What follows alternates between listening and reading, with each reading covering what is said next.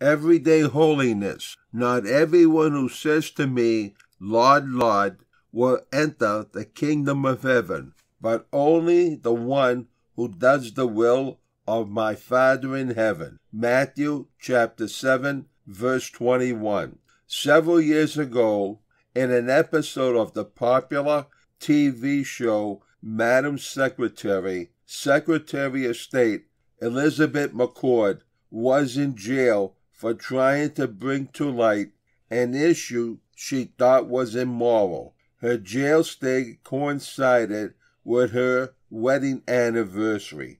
As she and her husband, theology professor Henry McCord, renewed their vows, she apologized to him that their renewal of vows wasn't happening in church. Henry responding, "You're trying to keep families together. That is holy." There are times when we think that holiness is only about times we are in church, the times we are praying, saying, Lord, Lord, as today's gospel mentions. As crucial and necessary as those times are, holiness resides in and manifests itself in the everyday things we do, in caring for our families and friends, in listening to the hurting, and building bridges of peace, and bringing justice for the neglected. For more stories, please visit our website,